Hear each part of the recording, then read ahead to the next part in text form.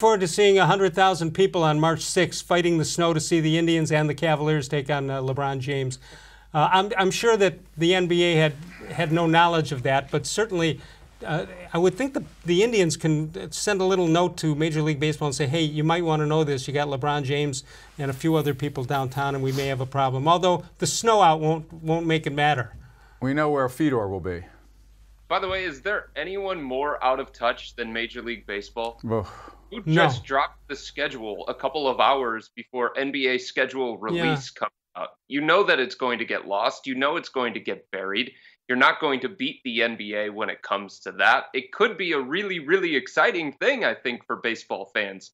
But just tossing it a couple of hours before the NBA has its scheduled release, and it was scheduled to be like, I don't know, 3 days in advance or something like that. I just didn't understand I'll tell you what, I think baseball did do something good this week, and that is they did the Field of Dreams thing, which I think is a great bit for baseball, although it's only 8,000. I don't know if they could have made it more, but you got to give them credit on that one, I think.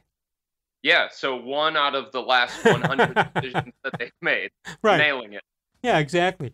Well, listen, Tyler Naquin gets 1 out of 57 things. Hey, come on now. How are you, first of all? I'm doing great. How are you guys? All right. Getting ready to roll here with just a couple of months away with the Cavaliers.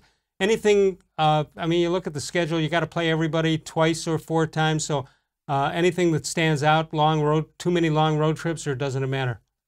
Yeah, so I think 3 really long road trips is a lot. I think the Cavs have 2 more back-to-backs than the average NBA team does.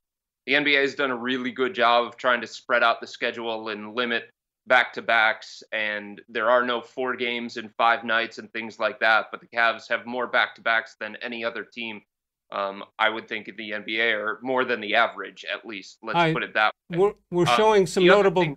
go ahead. The other thing that stands out to me, guys, is that early on, like, they went 0-6 to start the year last year, and then they fired head coach Ty Lue.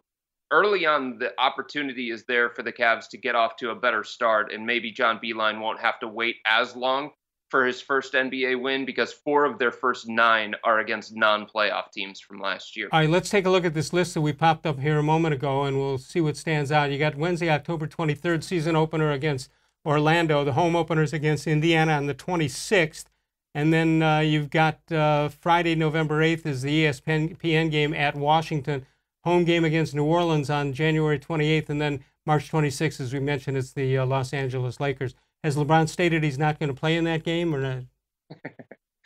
Well, you missed one on that particular list. There is the return of Kyrie-Irving for the first time of the Brooklyn Nets. But if you remember, he only came to Cleveland once as a member of the Boston Celtics. It was his first ever game as a member of the Celtics. It was opening night in 2017.